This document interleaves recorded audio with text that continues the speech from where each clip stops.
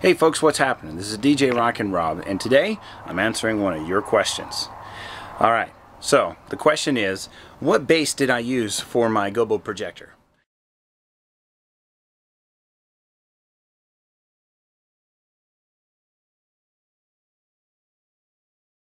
And I responded with, I used a pipe and drape. Right? Here we go. Pipe and drape. It's just a standard steel plate, 1.5 inch pipe with 1.5 inch oak clamp. So I found that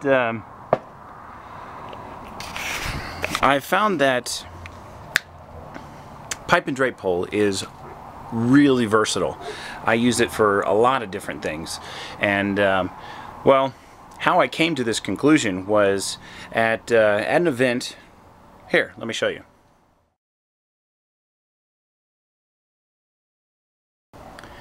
At this event, one of the obstacles to overcome was how do we pin spot the tables.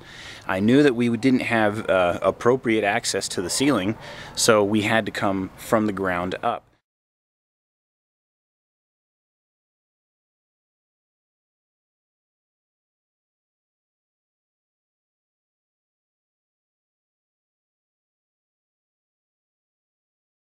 And my first thought was, why not buy 10-foot poles? Like this. This is an umbrella base. It's pretty good, pretty sturdy. Stop turning. It's pretty sturdy.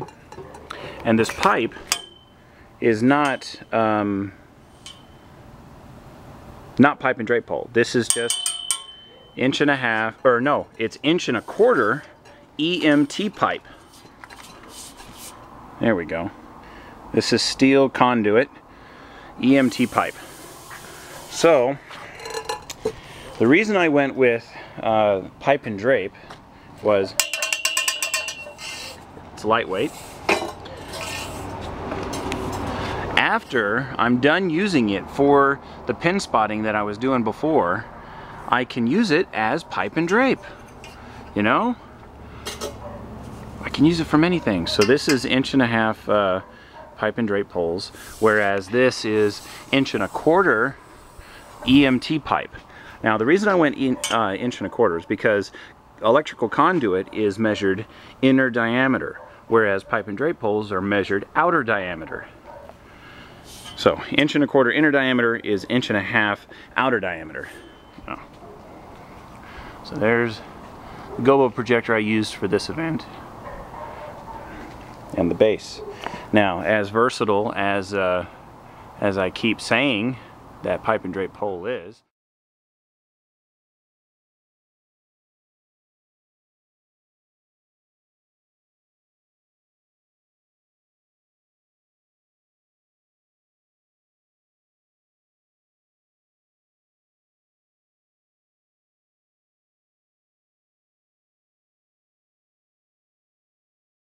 I was left with leftovers.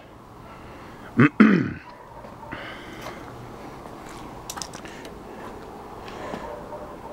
don't see any extension cords. Ah! Battery powered, sound active. Woohoo! Like it, love it. Really, really enjoy that. So, I have leftovers, and this particular piece of scrap has actually been quite useful. I've used it for several things. And ooh, I got a good one for you. We need some light. Internal lighting, can you help me out? Give me some light right there. Alright, this is my collection of 1.5 inch oak clamps. Now, I very particularly enjoy O clamps versus C clamps because they don't tear up the pipe. You know, C clamps, if you're going to have any significant amount of weight on there, you have to you have to really crank down on the tightening bolt, and that can scar the pipe, deform the pipe, or just tear it up, you know? Yeah, I know. So anyway, Ogue clamps don't do that. Plus, I think that they have a much stronger connection because it goes all the way around, you know? So it has the ability to fight forces in this direction. Because when you hang anything off of a pipe, when you hang anything off of a pipe, the torque that you're receiving is in this fashion, because everything is hanging out this way and the weight is hanging down. So if it was a C-clamp, all that torque would be on the bolt itself and really digging into the pipe. So if you were using a thin wall tube like this, then it could seriously damage the pipe. Now, this is not a piece of scrap. This is specifically a 2-foot extension.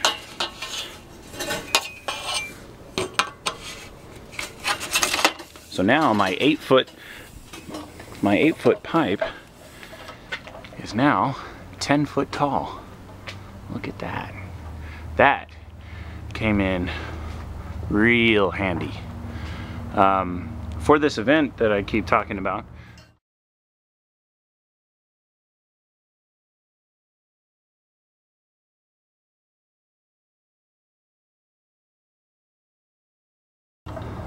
I knew that 10 feet was my objective height, and buying 10-foot pipe and drape poles were just out of the question. So purchasing 8-foot poles still gives me the flexibility of using it as pipe and drape, standard height.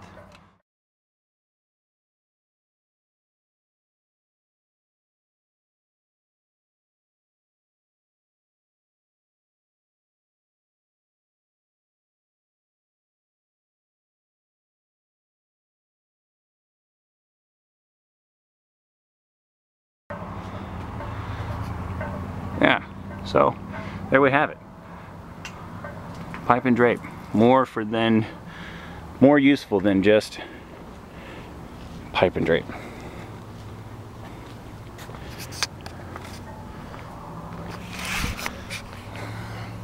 This is DJRockinRob saying thanks for watching. Hope you learned something, and if you got any more questions, don't keep them to yourself. Let me know. I'll do my best to answer it. Catch you guys later.